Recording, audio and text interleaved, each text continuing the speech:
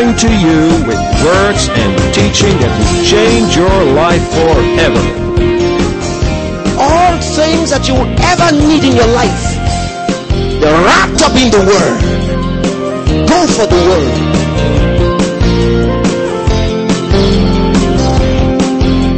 You need to understand this thing. And when you get a hold of it, keep saying it. Don't stop talking it. Keep saying it. Keep saying it. The Bible says in the city of Ephesus, so mightily grew the word of God and prevailed. Can you shout amen? I'm set on the course that I must follow. In the name of Jesus, prosperity is mine. In the name of Jesus, the Lord is my shepherd. I shall not want.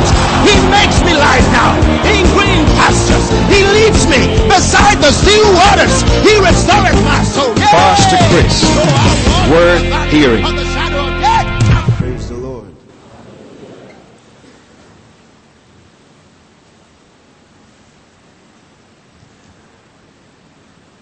The different levels of relationships. See, when you're born again, you come into a new relationship with the living God. You come into a relationship with the living God. And this relationship is what God seeks to nurture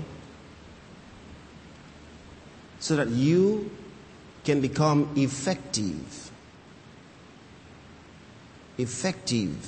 in His calling upon your life. Praise God. Several levels of relationships. Number one is your relationship with God. Number two, your relationship with Satan. Hello? Did you know there's a relationship with the devil? Very, very important for us to understand. Third is your relationship with man. The fourth one is your relationship with the world, your environment. The fifth one is your relationship with you. Hello? How do you see God? Who is He to you? How do you see the devil? Who is He to you? How do you see man? What's your relationship with Him? How do you see the world, your environment, the world in which you live? What is it? What does God have to say about it? And how do you see you? How do you see you? Now you see, the information that we get here will affect the way we live the rest of our lives. The information that we get from the Word of God about these different relationships will affect the way we live the rest of our lives, whether we're going to be successful or we're not. What kind of people are we going to be? With God, first, you have to understand His reality. What does the Bible say about His reality? Is there a real God? In God's Word, what does He present to us about His reality? He speaks very, very simply. You know, God appeals to the human spirit. You understand?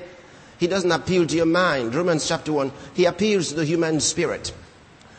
God appeals to the human spirit. He reaches the human spirit. You may not be able to discover God in the chemistry lab, but sure enough, you can get to know Him through your spirit. Hallelujah. You can get to know Him through your spirit. But then He tells us something about His reality. We cannot just look around and think that there is no God. Like people think that things just fell into place by themselves. No. You see, they talk about a big bang. I told you about that big bang. You know, they talk about a big bang and how there was such a great explosion. They can't describe the explosion, but there is evidence everywhere that there was such an explosion. Many years ago, they say millions of years ago, there was such an explosion, and this whole thing came into being. Well, I do believe there was such an explosion, because the Bible does tell us that there was such an explosion. But that explosion took place when God kicked the devil away from where he had put him. Did you hear me? That's what the Bible teaches us. In a moment, I'll show you that. Now, look at verse 20, in chapter 1, the book of Romans, verse 20.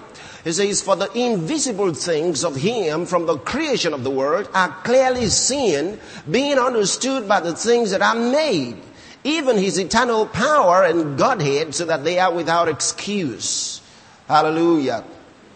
He says that people are without excuse because the invisible things of God that God has made can be understood by the things that are visible. You can get to understand that there must be a real God even though your optical eyes cannot see him. It says by looking at the things that you can see, you can tell there is a God somewhere. Hallelujah. See, the human spirit knows that there is a living God. The human spirit knows about that. Your brain may not be able to think it out, but your spirit knows. The human spirit craves a relationship with the living God. We can find that right from primitive man. Man knows there is a living God. Hallelujah. The next thing is to understand his power. In the Living Bible, as you read the 96th Psalm, in the Living Bible it tells us his power can never be overthrown. Talking about the power of God. It can never be overthrown. Hallelujah. It talks about the glory and strength of Almighty God. His power can never be overthrown. His power is beyond description. Hallelujah. When you talk about the power of God, his power is beyond description. And when you read from the 4th verse down to the 8th verse of the 96th Psalm, he tells you that the Lord made the heavens and the earth. He says the gods of the nations, the gods of the heathen are idols, but the Lord made the heavens and the earth. Hallelujah. So his eternal power is beyond description. And then we talk about his presence, the presence of God. Where is God? People want to know, where is the presence of God? Where can we feel the presence of God? Where is God? Is God in one point, or is he in one place? Is he in one nation? Where is God? Psalm 139. Would you turn there very quickly? We said we're looking at things that you can understand, get to learn in 5 years. We want to get some of them in less than an hour. Praise God. So you're going to have to do a lot of study for yourself by the time we're through. See, the scriptures that I give you, you go back and then look through your concordance and then get to have some more scriptures about the same things. But you just write the points down. Our relationship with God. Number 1, his reality. Number 2, his power. Number 3, his presence. That's one message already. That's one sermon. That's the second sermon. I gave you the first sermon. The first sermon was the 5 relationships that God brings us into. What are they like? Hallelujah. So we now get the second message here. And that second one is what I just read to you. His reality, his power. Now we're talking about his presence. Where is God? Where is his presence? Where do we feel his presence? Okay, how can I, no matter where I am, how can I feel the presence of God? How do I contact God? Now, David found out about that in Psalm 139 from verse number 7. He says, "Whither shall I go from thy spirit?" Where do I go from your spirit? If I want to run away from your spirit, where am I going to go? So he says, "Whither shall I go from thy spirit? Or whither shall I flee from thy presence?" If I want to flee from your presence, where do I go? How can I hide from you? He says, "If I ascend up into heaven, thou art there." You're there in heaven, praise God. "If I make my bed in Hades, behold, thou art there." Oh, Actually, the Hebrew word used there is Sheol. Now, there's a difference between Sheol and what you call hell. Praise God. But here, it's a general term that refers to the abode of the dead, where they go. So he says, if I make my bed in Sheol, which is a grave, he says, you're there. If I take the wings of the morning and dwell in the uttermost parts of the sea, even there shall thy hand lead me, and thy right hand shall hold me. Hey, come on here. God's in heaven, and we know that He has raised the dead. How did He get him? Because God touched him, even from the grave. Hallelujah. So now He says, if I go to the uttermost part of the sea, you'll find me. We read about Jonah, and God got him out. Hallelujah. He says, verse 11, if I say, surely the darkness shall cover me, even the night shall be light about me. Yea, the darkness hideth not from thee, but the night shineth as the day. The darkness and the light are both alike to thee. To God, both the darkness and the light are the same. Why? Because He is light. Hallelujah. You cannot hide from God. Now, what David is telling us here is the presence of God is everywhere. Amen.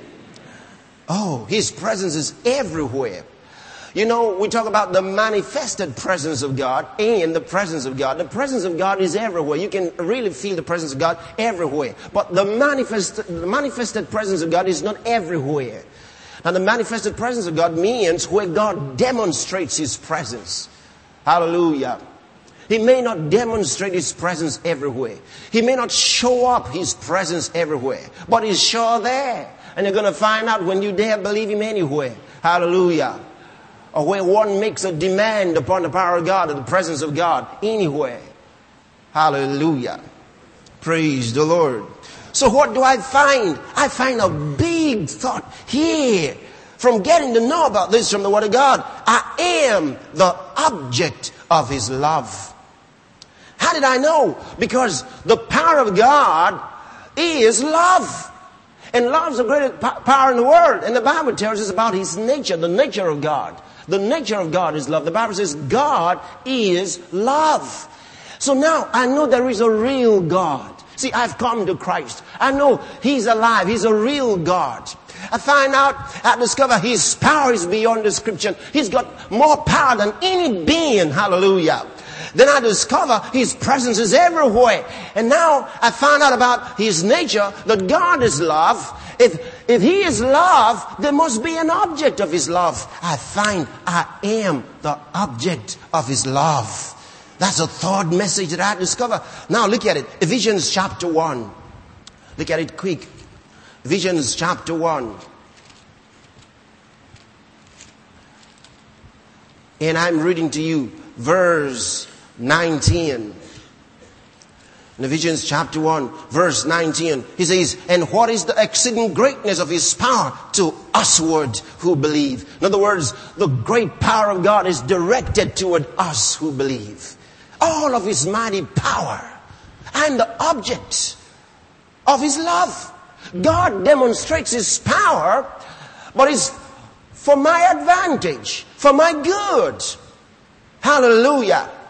The next time you hear thunder strike, the next time you see the lightnings of God, the next time you feel the power of God all around you, think about this thing.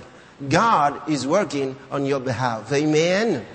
The rains that come from heaven, they're not for your destruction. The sun that's shining, hallelujah, and all what we have in the firmament, they belong to God for my good. All of His power is directed toward me. I am the object of His love. Why does God demonstrate His power? Because of me. Because God loves me. Amen. When you start thinking that way, you never think like anyone can destroy you. No wonder Jesus tells us, never be afraid. All the time He tells us, never be afraid. Never be afraid, because I'm with you. Don't be afraid, because I'm the one. Don't be afraid, because I'm here. Don't be afraid. Lo, I'm with you always, even unto the end of the age, He says. Hallelujah. Getting to know this is a new relationship with the living God. He's more than a God up there who doesn't care about the world. He's more than a God up there who just wants religion, who just wants people to worship Him and doesn't care about the good. No, God cares about me. I am the object of His love. And when you find out about that, you are more than a religious man. You have really come home. You have come to live victoriously. Amen. Hallelujah. That's the third message we've got now. Now let's go to the fourth one. Looking at Satan.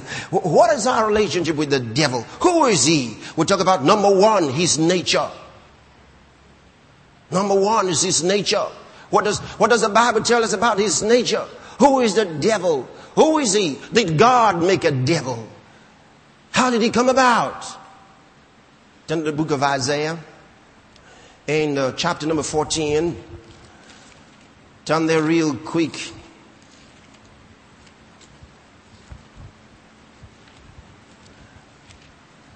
Thank you, Lord Jesus.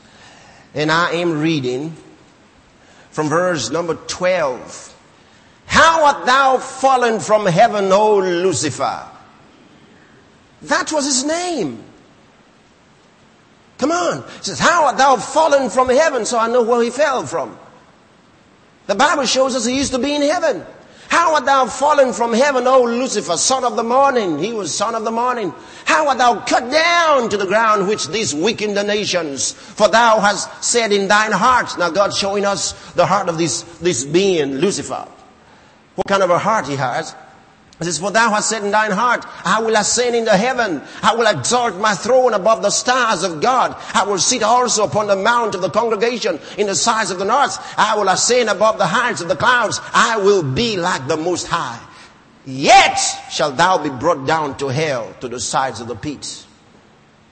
The prophet speaks now, speaks the voice of God to Lucifer. He says, yet you shall be brought down to hell, to the sides of the pit.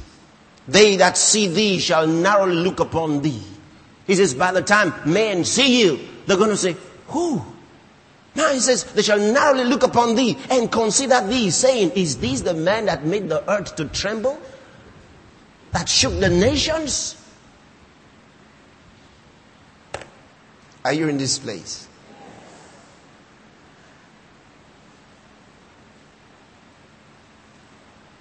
They're going to look at him and say, this one? You? People think he's so big. He's competing with God. No, he's not. Hallelujah. His glory is taken from him. He fell. He fell. He didn't retain his place. He doesn't have the glory. Ezekiel chapter 28. Turn to the book of Ezekiel quick. You gotta run, you gotta run, you gotta run, you gotta run, you gotta run, run, you gotta run. Are you there? And I'm reading from verse number 12. Now here, I want you to understand this prophetic language as the prophet speaks and he comes out with a revelation. You gotta really study this and get to know who he's talking about. Alright? Praise the Lord. He says, son of man, take up a lamentation upon the king of Tyrus. Now he says the king of Tyrus. Now if you read it from the beginning, you find he talks about the prince of Tyrus. And now he talks about the king of Tyrus. And by the time he starts talking to us, we find he's actually dealing with a spirit being. Now the prince of Tyrus is a man, but the king of Tyrus is talking about is a spirit being. So we do understand from this that sometimes there are in over certain areas, certain cities or nations or towns or even villages, certain environments that an evil spirits can rule over that area. Now this king of Tyrus is a spirit being, and we're going to see who is he. Are you ready? All right. So it says, son of man, in verse 12, take up a lamentation upon the king of Tyrus, and say unto him, thus saith the Lord God, thou sealest up the sum full of wisdom and perfect in beauty. Now, he's talking to a spirit being. And the Lord says to him, you are the one. He says, thou sealest up the sum.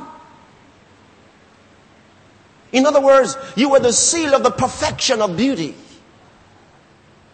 With all the beautiful things that I made, you were the crown of it all.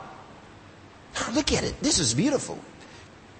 Thou sealest up the sum, full of wisdom and perfect in beauty. Thou hast been in Eden, the garden of God.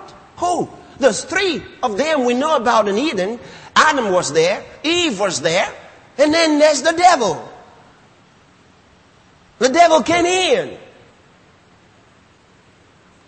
And we know he's not talking about Adam here, because Adam had died. He's not talking about Eve. Eve had died. There's one other such intelligent being that was found in the Garden of Eden, and that was Lucifer, the devil. And he's the one that he's talking about here. Watch this. You see, a prophet is speaking in prophetic terminology, and it's very, very important that you get to know what he's talking about, because when the prophet starts speaking, he speaks this way and this way. You understand? He speaks this way and this way. Because he's dealing with the people that are there right now, and his word goes beyond the nation that he's addressing, and he's talking for the now and talking for the future, and then he reveals the past. So when you listen to a prophet, it's important to understand what concerns you and who does anything else concern. Hallelujah. Praise the Lord. The only way to understand the message of a prophet is by the same Spirit that brought the word through the prophet. So get this now. I read that again. It says, Thus saith the Lord God, thou sealest up the sum full of wisdom and perfect in beauty. Thou hast been in Eden. That's verse 13.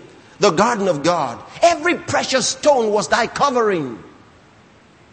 The sardius, topaz, and the diamond, the beryl, the onyx, and the jasper, the sapphire, the emerald, and the carbuncle, and gold, the workmanship of thy tabrets, and of thy pipes was prepared in thee in the day that thou was created. Now, when it talks about pipes there in the 13th verse, the latter part of it, that's why people say that he was leading the choir in heaven.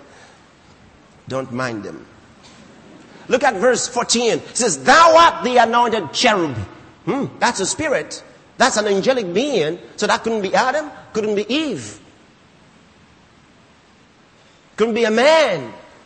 He says, Thou art the anointed cherub that covereth. He was a covering cherub. And I have set thee so. Thou wast upon the holy mountain of God. Thou hast walked up and down in the midst of the stones of fire. Boy, that being had been someplace. Hallelujah. I said that devil had been someplace. Thou, look at verse 15. This is painful. This is touching.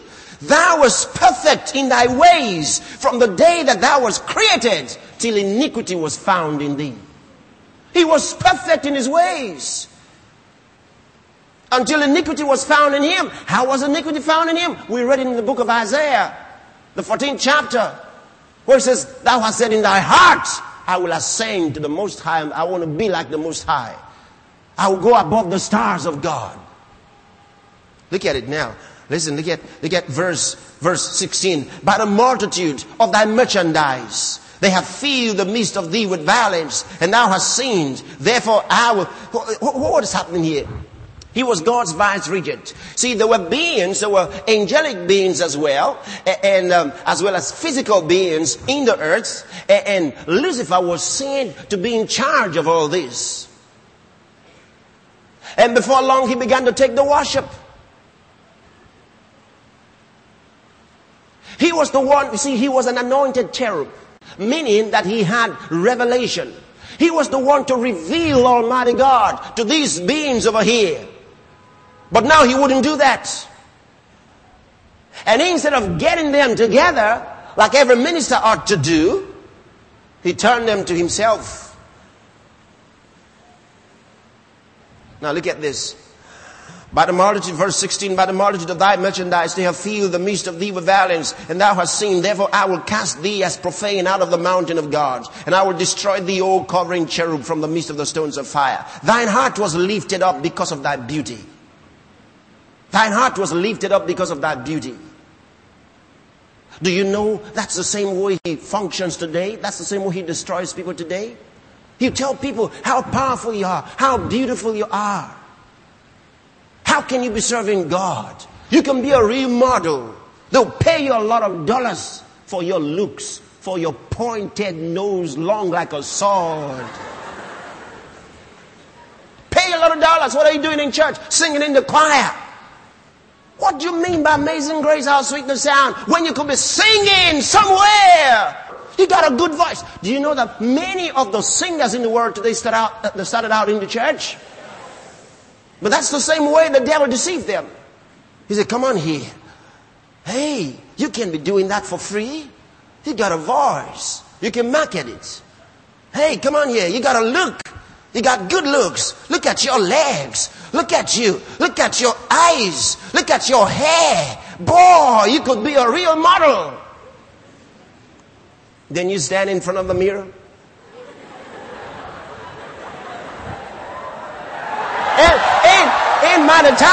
And by the time you're done thinking that way, you know what the Bible says about Judas? Judas loved money. Judas wanted to get money.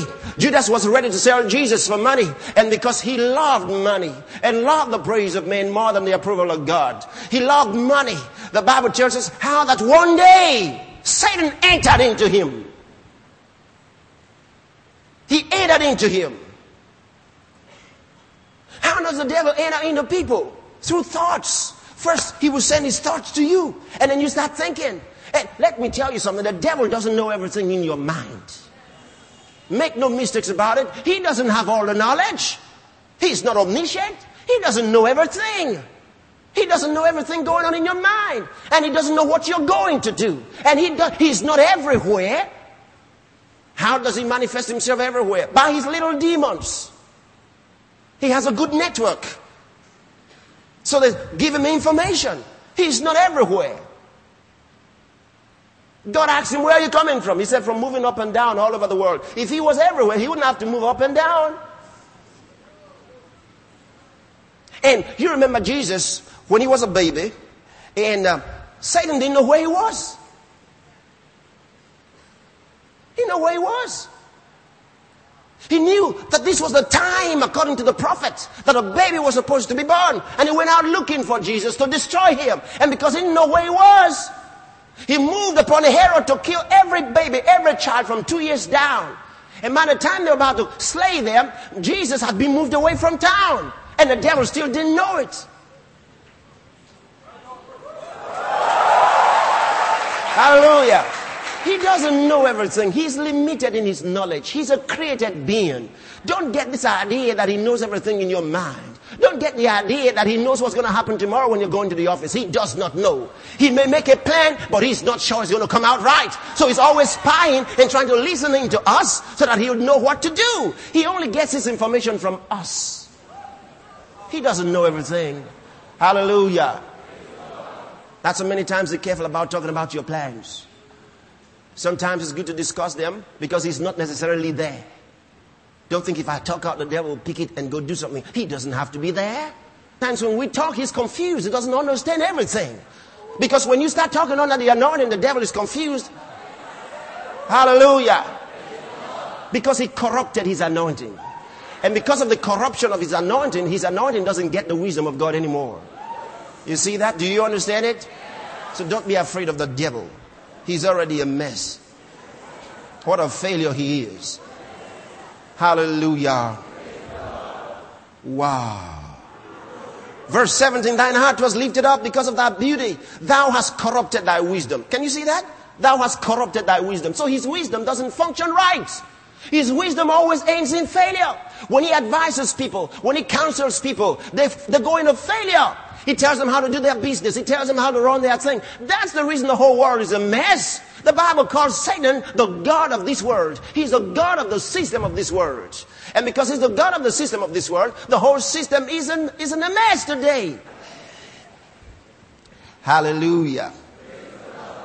Boy, the next thing we have to think about here.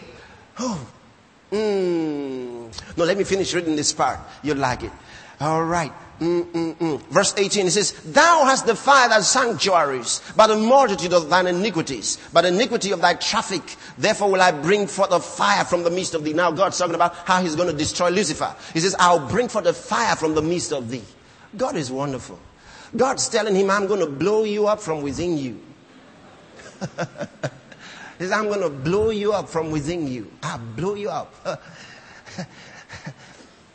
I'll put the explosive right inside you. Oh, so the devil's not going to say, well, I'm going to hide away from God. I'm going to run away. God says, I'll put the thing right inside you. It'll blow you up. God is wonderful. Hallelujah. It shall devour thee, and I'll bring thee to ashes upon the earth in the sight of all them that behold thee. All they that know thee among the people shall be astonished at thee. Thou shalt be a terror, and never shalt thou be anymore. Praise the Lord.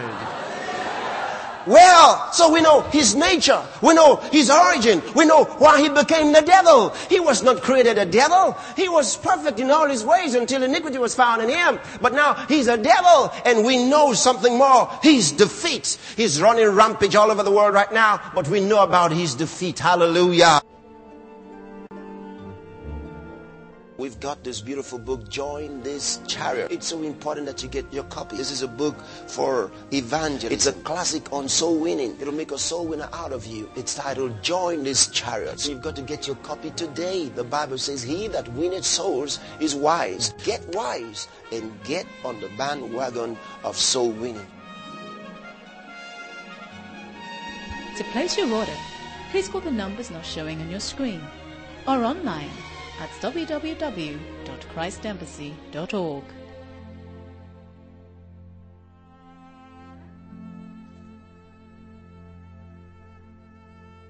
Talk about his defeat for a moment. Would you look at Hebrews in chapter number 2, book of Hebrews, chapter 2.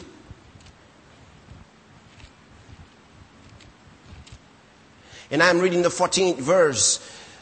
For as much then as the children are partakers of flesh and blood, he also himself likewise took part of the same, that through death he might destroy him that had the power of death, that is the devil. That through death, see, the plan of God was that through death he would destroy, paralyze him that had the power of death. That's the devil. Now in 1 John chapter 3 and verse 8, the Bible says, for this purpose the Son of God was manifested, that he might destroy the works of the devil, that he might paralyze the works of the devil. Now has he done it? Yes. Ephesians chapter 4, look at verse 8. He says, he led captivity captive. In other words, he led captives in his train. He's already defeated him. He's defeated the devil, so we know about his defeat. He led captives in his train. Now, you may not get that, but go to Colossians. Book of Colossians.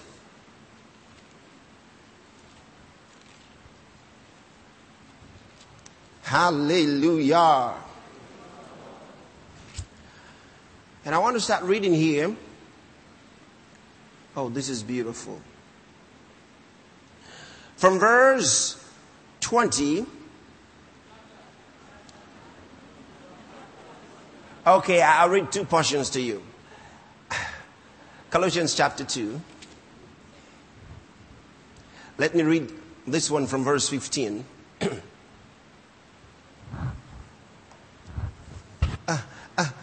I think it's nice. Let me read from verse 9. It's so big. I don't know what it's that. Maybe the whole book. You got to study the whole book yourself. For in him dwelleth all the... talking about Jesus. In him dwelleth all the fullness of the Godhead bodily. In other words, all the totality of the being of God. If you want to find God in a body, you've got to look at Jesus. He says, in Jesus dwelleth all the fullness of the Godhead bodily. And then he says, and ye are perfected, complete in him, which is the head of all principality. Jesus is the head of all principality and power. He's the head above all spirit beings. Jesus is the head. Can you say amen? He's the head of all principality and power. Jesus is the head. Amen. If you have been in the occult and they say, well, these devils are going to torment you, Jesus is the head. If you have been a Juju worshiper, I'm telling you, and now you are delivered, you don't have to be afraid of them coming back to you, because Jesus is the head.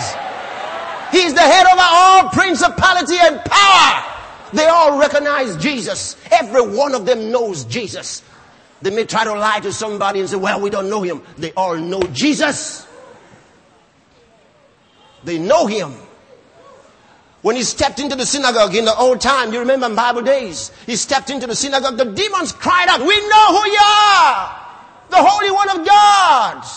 Have you come to destroy us before the time? They know he's the one to destroy them. Everywhere they cried, we know who you are. Because though he was in the body of a man, the Bible says, though he found himself in the fashion as a man, he humbled himself even to the death of the cross. But God has highly exalted him and given him a name that is above every name. That at the name of Jesus, every knee should bow, of things in heaven, of things in earth, and things under the earth. Hallelujah. And that every tongue should confess that Jesus is Lord, to the glory of God the Father. Hallelujah. Every tongue. That devil may lie, but he's got to confess the Lordship of Jesus. Hallelujah. Yes, he's the head of all principality and power. In whom also ye are circumcised with a circumcision made without hands. Brother, boy, this is better than the circumcision of Abraham. This one is made without hands, in putting off the body of the sins of the flesh by the circumcision of Christ, buried with him in baptism. Brothers and sisters, when you were baptized into Christ, you were buried with him. Hallelujah. He says, buried with him by baptism, wherein also ye are risen with him through the faith of the operation of God who had raised him from the dead. And you, being dead in your sins and the uncircumcision of your flesh, hath he quickened. That means made alive, quickened together with him, having forgiven you all trespasses, blotting out the handwriting of I love this. Oh, hallelujah. You know, there's a law of Moses that speaks condemnation. Thou shalt not, thou shalt not. All of the handwriting of ordinances. He says that handwriting of ordinances was against us, because we couldn't obey it. So he saved us. He plucked us out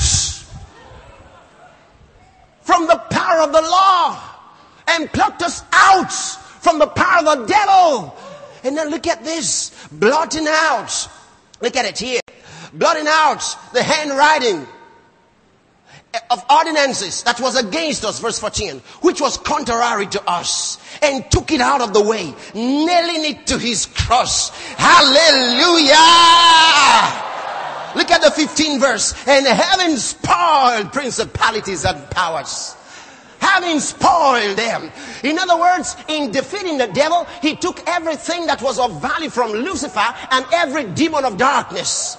They don't have weapons to fight us anymore. Jesus took everything they could have fought us with. Having spoiled principalities and powers, he made, oh boy, hallelujah. He made a show of them openly. That means public spectacle of them. He displayed his power. Hallelujah. And Abraham was watching in Hades. Isaac was looking at it. Jacob was there. Hallelujah.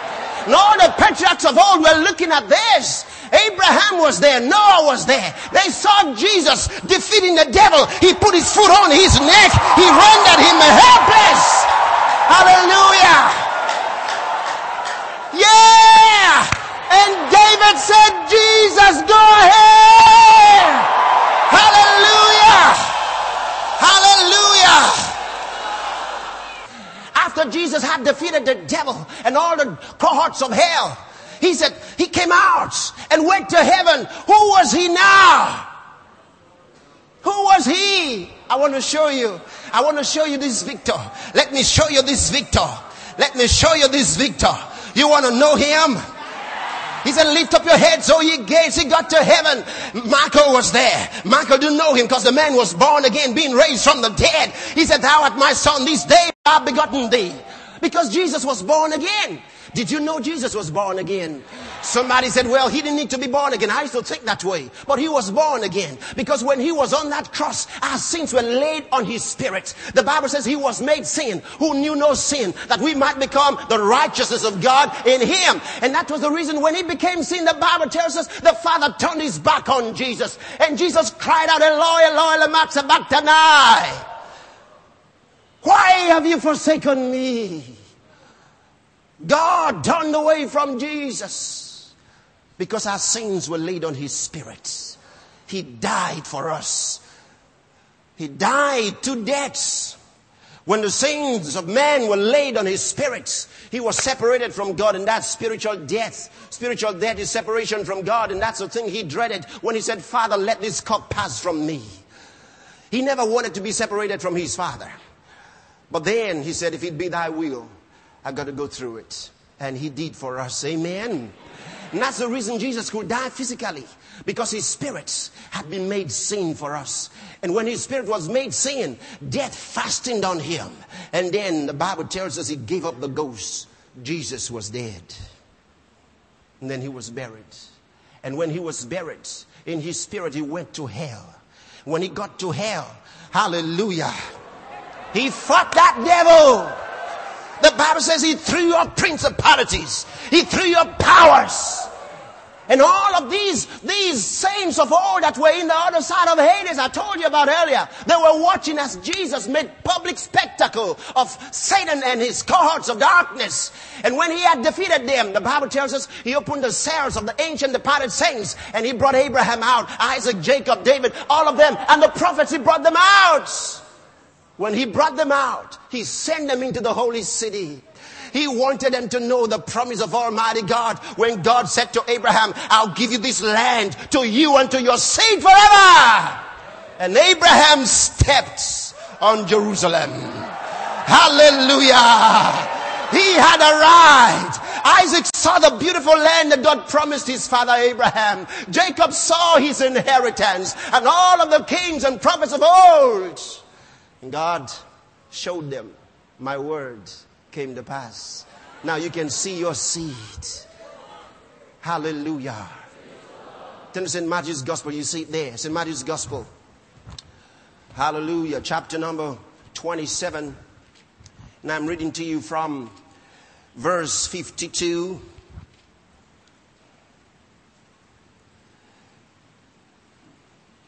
Maybe I should read from verse 50. Now Jesus is on the cross. He's dying. Jesus, when he had cried again with a loud voice, yielded up the ghost. And behold, the veil of the temple was rent in twain from the top to the bottom. And the earth did quake. And the rocks rent. And the graves were opened. And many bodies of the saints which slept arose and came out of the graves after his resurrection.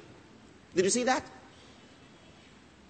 Jesus is wonderful. Watch this. You know, those men were buried. And their graves have been covered a long time. But when Jesus died on that cross, when he cried out, into the hands I commend my spirits, the veil in the temple was torn in twain from the top to the bottom. The Bible says the earth began to quake. And the rocks began to split. And when the earth was quaking and the rocks were splitting, the graves were opened up. But the men were still dead. Because their spirits were held in bondage. Until Jesus went to hell when he died and set them free. After his resurrection, now their graves had been opened already 3 days earlier. So it was easy to come out. Can you say hallelujah? Hallelujah. They were not ghosts. They came out in physical bodies. Otherwise, they wouldn't need those graves to be open. They came out. Look at this. We're reading St. Matthew's Gospel, 27th chapter. Hallelujah. The 50th verse again. Jesus, when he had cried again with a loud voice, yielded up the ghost. And behold, the veil of the temple was rent in twain from the top to the bottom. And the earth did quake, and the rocks rent, and the graves were opened, and many bodies of the saints which slept arose and came out of the graves after his resurrection, and went into the holy city, and appeared unto many. Hallelujah. They appeared unto many. They saw their seed. Hallelujah. Oh, this is beautiful. This is beautiful. Well, in Ephesians chapter 4, where I read to you in the 8th verse, he tells us he led captivity captive. He led captives in his train. He had 2 kinds of captives. The first set of captives were those whom he had delivered. The second set of captives were the devil and his angels. They were brought out, paralyzed. And Jesus took the ones he delivered to heaven. Praise the Lord. Satan has been paralyzed. Are you hearing me? The devil has been paralyzed. If he did appear to you tonight, you wouldn't have to run away. You wouldn't have to be afraid. You say, hey, paralyzed one. Give him a nickname. Paralyzed one. What are you doing here? You're paralyzed. You know, I remember Richard Schambach. Well, Bob Schambach, Robert Schambach. Well, one time, you know, he was casting out a devil from a man. He said that was his first experience with a demon. And he said, you're coming out. That demon spoke out of that woman and said, I'm not coming out. He said, you are coming out in the name of Jesus. The demon spoke again and said, I'm not coming out. We have had this woman bound for so many years and we have made a home here. We are not moving. Then he said the anointing came on him. As he spoke, because the devil said, we will wear you out. Because he kept saying, come out, come out. The devil said, we will wear you out. Then he said, we don't wear out, devil. When he said, we don't wear out, devil, the anointing just went through him. He said, my elder brother Jesus defeated you in Calvary. He put his foot on your neck. He has defeated you. The devil said, now shut up, don't say it. He said, I said it again. I said, my brother defeated you. Jesus defeated. He said, I said, don't say it. Then he said it again. And the devil said, all right, I know I'm defeated, but please don't tell everybody.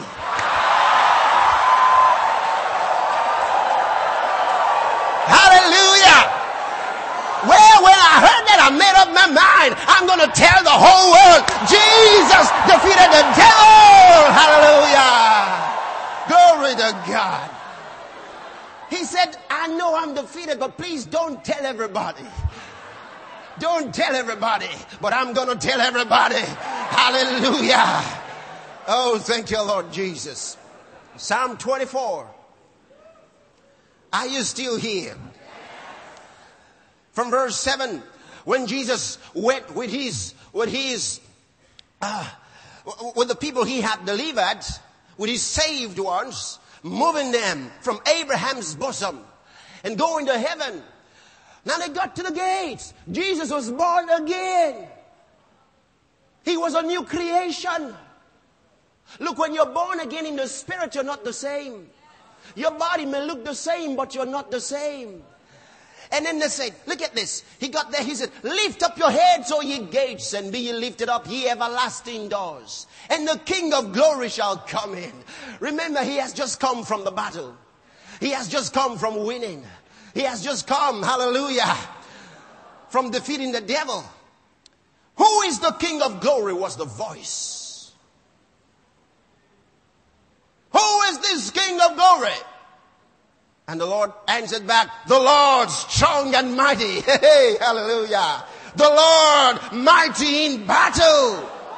And he cried out again, lift up your heads, O ye gates. Even lift them up, ye everlasting doors. These are the doors of heaven. And the King of glory shall come in.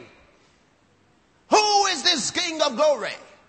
The Lord of hosts. He is the King of glory. Hallelujah. Jesus is the King of glory. Mighty in battle. Mighty in battle. The devil has been defeated. Where is his domain? Where does he function? Jesus called him the prince of this world. He functions in this world. Jesus called him the prince of this world. That's the third point. We're talking about number one, his nature. Number two, his defeat. And number three, his domain. Where, even though he's defeated, where does he function? Why do we still feel his impact? Because he is in this world. Jesus called him the prince of this world. Paul called him the God of this world. He's a God of this world system. 2 Corinthians chapter 4 verse 4. He's a God of this world system.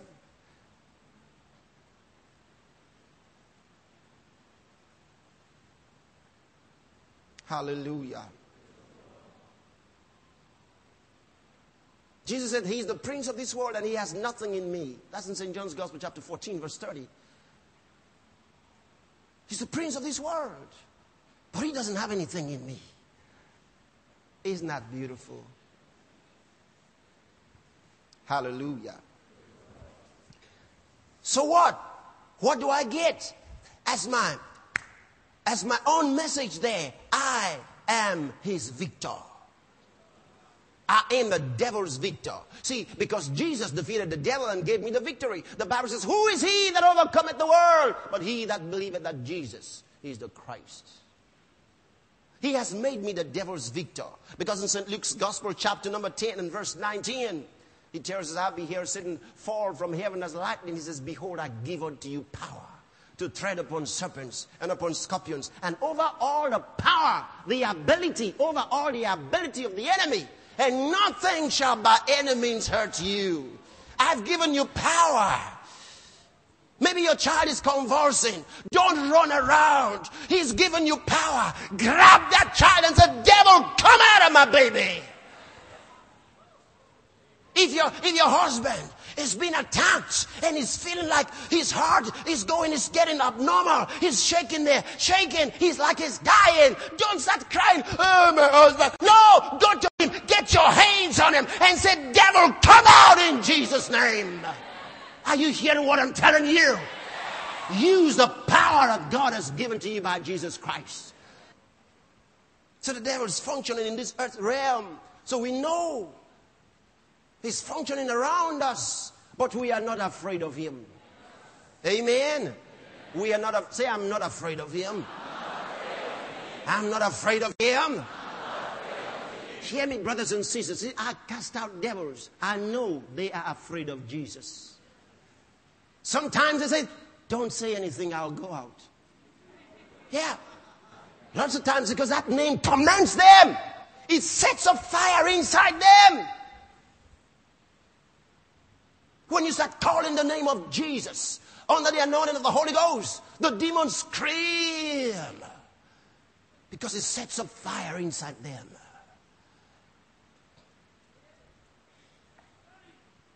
Hallelujah. Glory. Don't be afraid of anything.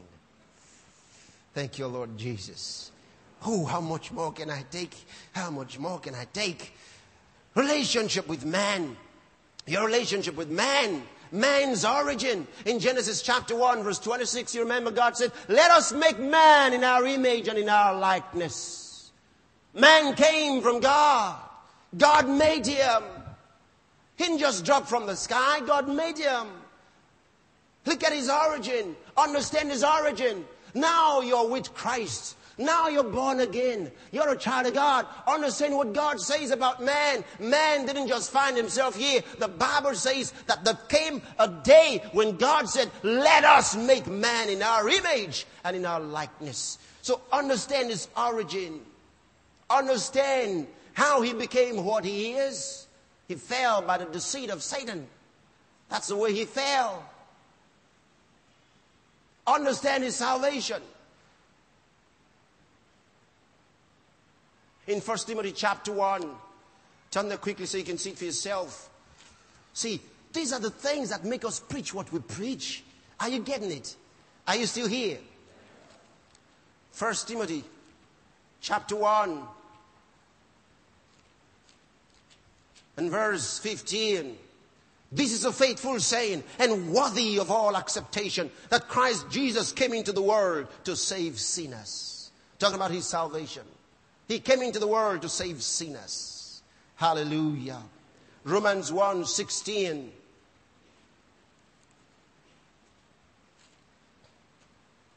Romans chapter 1 and verse number 16.